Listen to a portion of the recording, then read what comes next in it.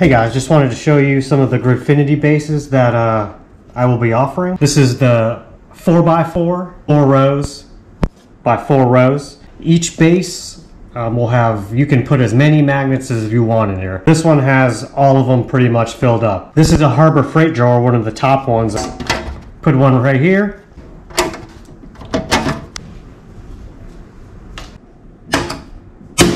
And then here's another up front. You can do that. I am offering very shallow ones. So you can actually stack these if you wanted to. And it would be roughly the same height as a single bin. You know, it still closes. This is a Husky workbench. Drawers are really, really shallow. Put a normal bin in there, just topples over.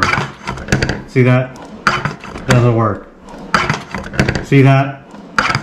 Doesn't work. So, you know, just little odds and ends. Little USB dongles. Some pens. But yeah, these are the shallow ones.